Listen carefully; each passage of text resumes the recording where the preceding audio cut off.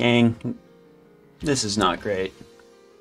Like and subscribe, etc., etc. So I do want to preface this with acknowledgement. Both Kita Sean and Plushie Mistress first, put out some excellent videos about this. I'm gonna link them down in the description. Be sure you go and check them out and check out their take on this entire situation.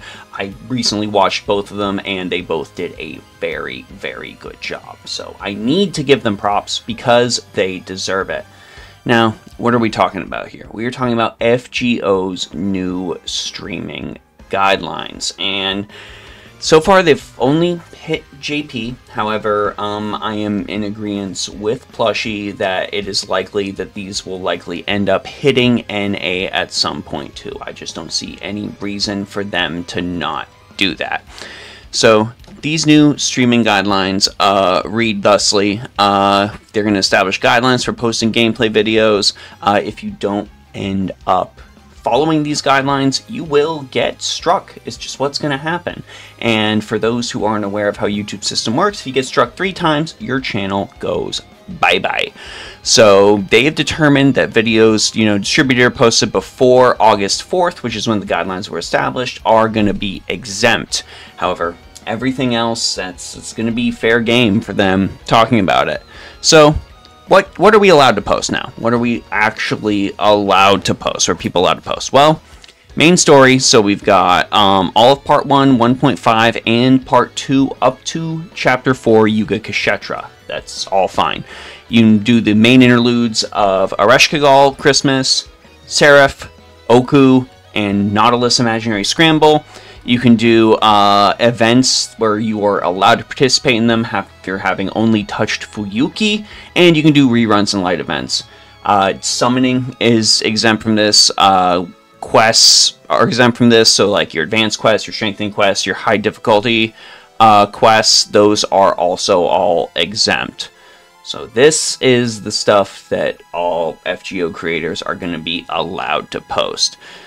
Here's what we're not allowed to make videos of. So we can't make any videos including main story from Atlantis onwards. We can't do Heian-kyo. We can't do Tunguska.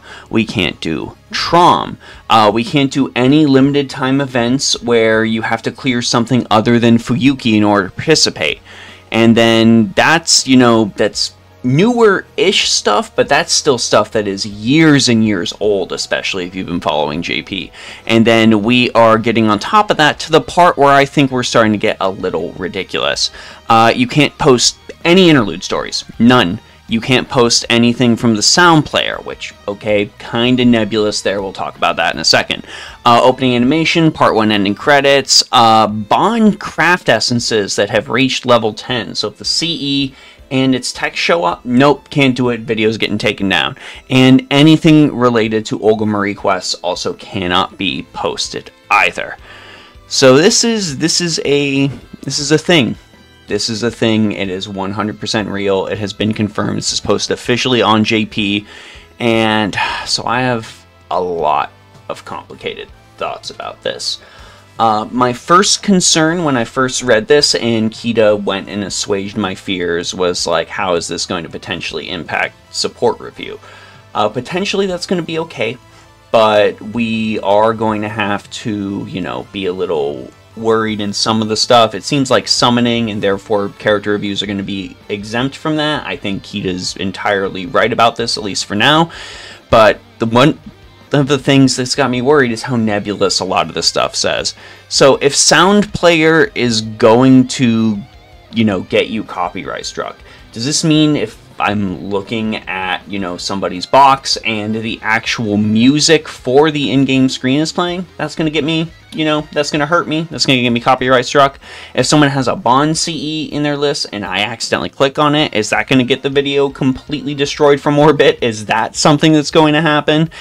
Those two things in particular are the ones that I am most baffled by and most concerned about, because having those specifically listed in there gives them a lot of room to push and pull when it comes to, striking content. I'm not trying to tinfoil hat this or anything like that, but it does create a solid amount of concern, at least in my eyes, concern that is entirely warranted.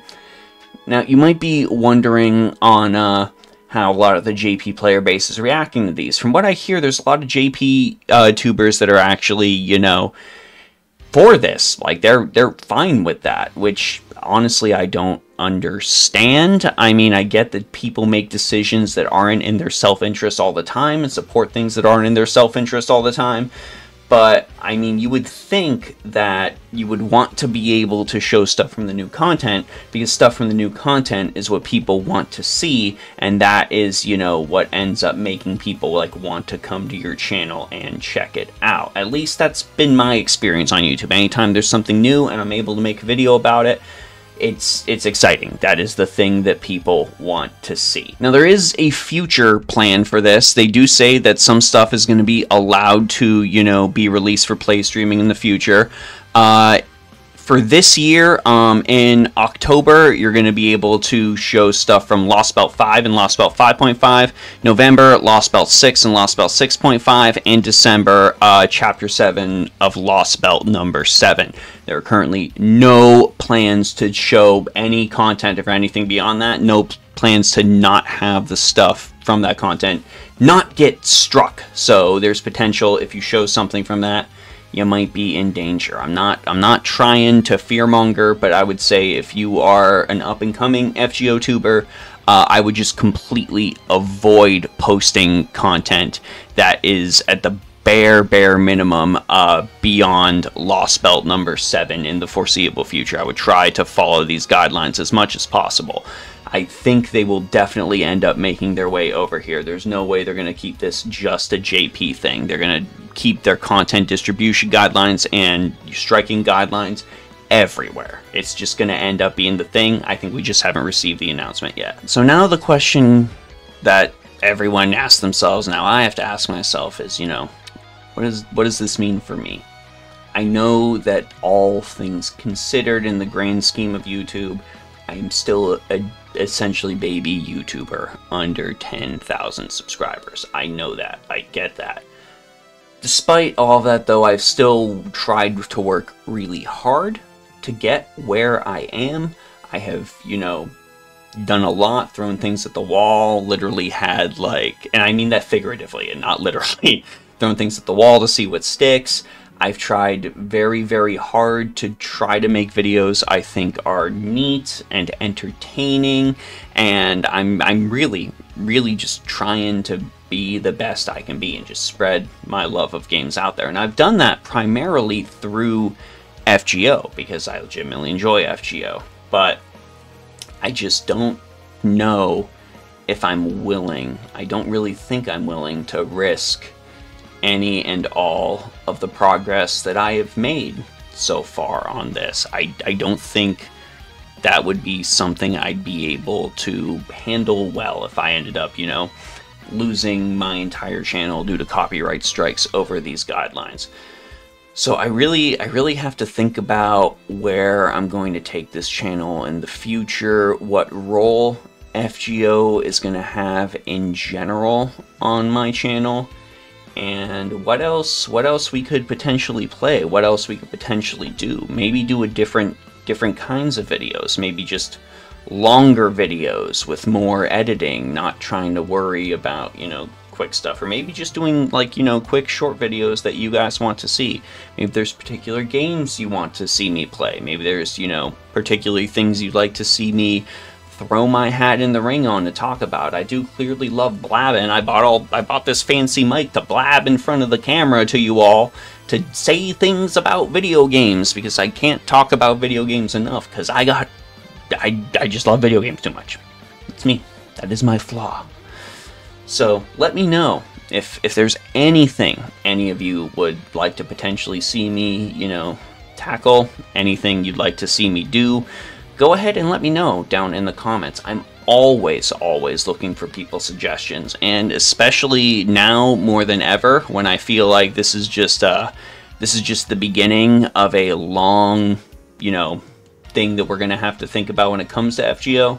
I really think I do need that more than ever. And I do appreciate everyone's support regardless of the form it comes in. Whether you just, give me I love the thanks I receive from you guys, love the comments I receive from you all, the messages in the Discord, the super chats. I love every single thing. So, leave a comment, leave a like or something if you'd like, because I would really, really appreciate it. Because I'm not gonna lie, this news hit me like a ton of bricks. I don't quite understand why they're so potentially maybe worried about spoilers or anything like that. I get it. I get that spoilers suck. I get that getting blindsided by something you were going to play is not fun. But that's why if there's something I'm really looking to play in the future and I definitely don't want to get spoiled by it, I make my own personal attempts. I take my own personal accountability and I go out there onto my social medias and I mute everything related to that thing close to release date. I remove it from my YouTube subscription feeds. I try to avoid social media as much as possible until I make a decent amount of progress. That is just a personal thing I attempt to do so I don't get spoiled. And I'm willing to go that extra mile. I'm willing to take that extra step, but I guess not everyone is. And I mean, I can't speak for them and what their rationale is, but that's just what I personally do when it comes to something I don't want to get spoiled. Let me know your overall thoughts on this situation down in the comment section below. I know it doesn't affect the majority of my audience, because the majority of my audience are not YouTubers, but I just hope that every single, FGO tuber like that is out there that ends up, seeing this. I hope you're not hit by any of the terrible things from this. I hope you don't get copyright struck. I hope if this leads to you trying something different in a different niche, I hope you succeed. I sincerely do. I've already talked to Musaki and Oni about this in our little Discord chat we got going.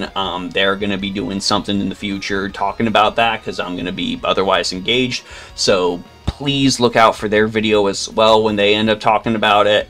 And I just want to say that, Kita, Plushy, thank you both so much for this information. Both of those videos were immensely important, and I think they were great watches, so thank you all to you all. Anyways, gang, that's it for me, Kawaii 50. I'm gonna go continue to process this and continue to think about what else we can do in the future. So I think you all have, I hope you all have a phenomenal day, and I'll see you all in the next one. Take care, and bye-bye.